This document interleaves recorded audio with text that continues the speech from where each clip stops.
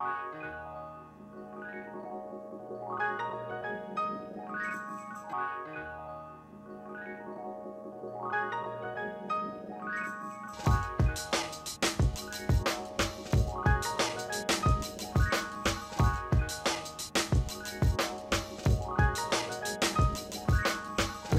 everybody, no more sleeping in bed. Wake up, everybody, no more sleeping in bed. Wake up, everybody, no more sleeping in bed. Wake up, everybody, no more sleeping in bed. We'll set our intention again to just begin the circle, eh? One thing about circles I'll always find, I think they're some of the best ways for human beings to meet. One of the things that has happened for our society and sort of in developing in the way that it did was that we forgot that circles were the original way that we met. And the great thing about circles is you can't hide. You can't hide your goodness. You can't hide anything. You can't hide, and not either your goodness even, right? And so in order to understand who we are, it's the circles that help to tell us that as we meet people and look at them eye to eye. Really, the Writing Relations Initiative is an initiative that is meant to, bring us into a space in Canada for the healing journey in many ways, across all backgrounds, abilities, experiences, you name it, to create these spaces where we can start to figure out how do we write relations in this country, in terms of looking at economic justice, political justice. What does that look like? What does that mean? What does it mean to step into maybe the space of being a female energy, perhaps? We talk about patriarchy, we talk about all those pieces. So writing relations is really for us to be in a space of, I don't know, for me, it's for us to be in a space of healing and trust together, but also challenging each other and learning from each other. All of you I know I respect so greatly, and I'm so honored to have all of you here. Even those from you out of town, like Sue, I've heard incredible things about you, and it's exciting to put a face to you, Kimberly, and your demos. Thank you. National facilitator for the Writing Relations Program and support various network gatherings like this across the country, and have the pleasure of being part of hosting and facilitating conversations that truly matter at this point in time in history, for us to step forward in a heart-centered way, for us to learn how to be together again, and to really learn and unlearn what we need in order to strengthen our capacity as adult educators and as humans in the world to move things towards more justice. And I'm so grateful to be here. 4 years ago, I was a refugee with my kids, and I'm now 25, I'm 23, I'm very young. I was invited by my sister, because we do the same work. We became very close, and the reason I survived is because I had people with me. I had women to lean on, and that's how I get into working with the community, because the community that I'm in is both Aboriginal and newcomers, because now they have children with each other. They married, like my nieces and nephews, and I bridge the community. I came here today because a couple of great friends of mine are connected with this project, and what happened was I was contacted by these close friends of mine that worked with Writing Relations, and I responded, and I was very honored and lucky to be able to come and join.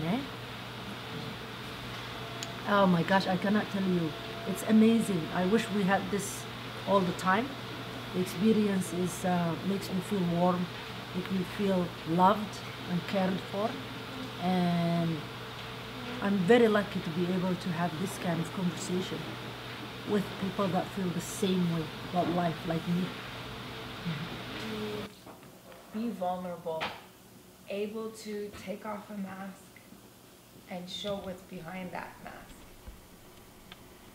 This is very courageous, deeply powerful and important work, and it ain't easy. And so, coming from various perspectives, all of us together in this circle, we're going to have moments where it's going to get potentially difficult.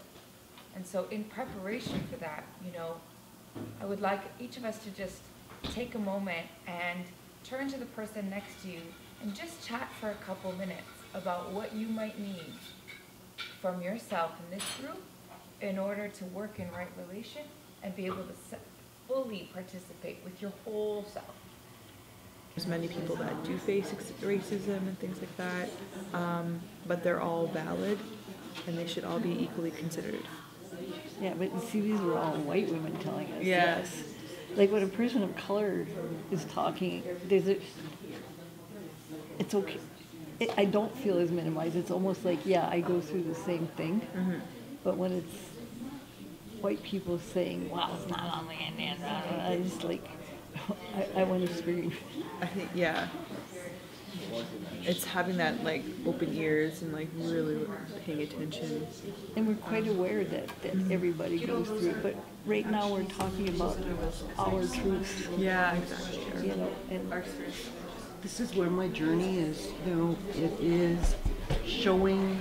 I love the fact that I'm able to share love in my life with my partner and my relatives too, because we no longer have our mom, we no longer have a grandma to show us all of that, but they left it.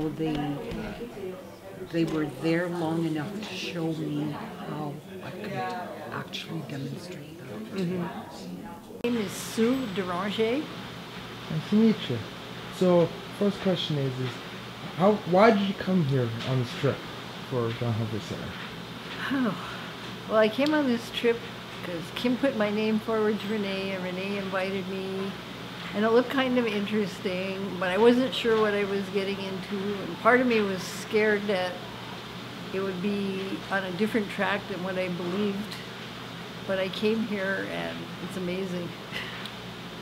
Yeah. And how was your experience so far being here? It's been amazing. It's a feeling of sister and brotherhood. It's a feeling of people that really care and people that want to create a better world within Canada and to bring us all together. So it's called Right Relations, so that we can all have unity and justice and caring and become that one human family that we should become. We're so divided because of so many things, and it's going to get us on that track to what I call mending the sacred hoop. I'm Louise Pajdik. And why did you come here today? I was invited by Renee to do teaching, to assist in grounding, and to bring something that connected me to Canada. And I brought my drum. She just glowed. She was absolutely glorious. And I said to her, "What is that?" And she said, "Heart wide open." So that is what I would like each one of you to be here, is heart wide open. The theme that I introduced was Heart Wide Open, and I saw that unfold in these, the last day and a half, and to be able to hear the personal stories of other people and the other participants in this gathering has been so illuminating. And so illumination brings understanding, and I understand more about other people and can have my heart wide open to receive more compassion to give away.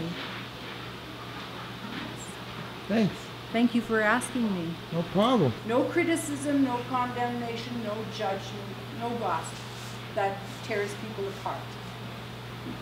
From your heart, and I would like each of you to gently close your eyelids, place your hand over your heart, and go into your heart. Cry in these spaces, and you cry in those. That's really, to me, the best way to be an activist is you cry. Colonialism has taught us not to. It has separated us from our own feelings. It has dehumanized us.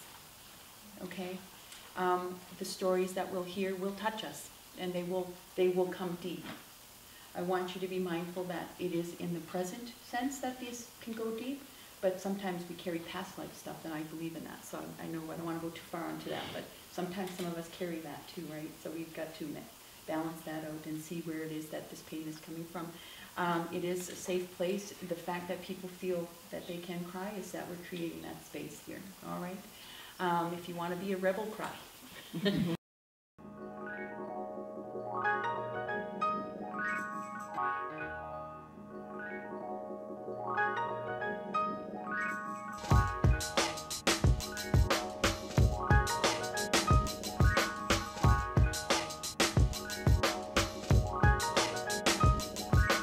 Wake up, everybody, no more sleeping in bed. Wake up, everybody, no more sleeping in bed. Wake up,